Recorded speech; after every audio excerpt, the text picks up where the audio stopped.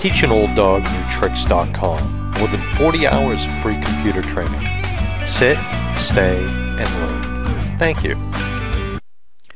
Hi ladies and gentlemen, this is Tony Holowitz. In this tutorial about Microsoft Word 2010, we're going to talk about cell margins and spacing. And again, I'm going to draw your attention up here to the Layout tab.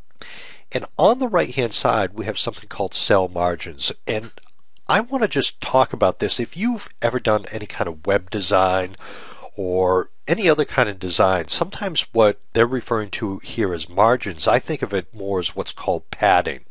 And what I mean by that is you'll observe over here on the left, my name Tony has a little space between the left hand side and my name. There's a little bit of space there. And I can add more space just by clicking on this and going up. I'm going to click OK so you can see what happens. See how it added more space? And it will add more space for everything I do, anything I type in here. I'm going to click on undo because I want to undo that. Even though I'm showing you how to do that, I urge you maybe not to use that, only because sometimes when you start working with cell margins and start doing things like that, especially if you have content in here already, it can really throw things out of whack. And sometimes I'm not sure it's really worth it. Maybe just a little bit, but not too much.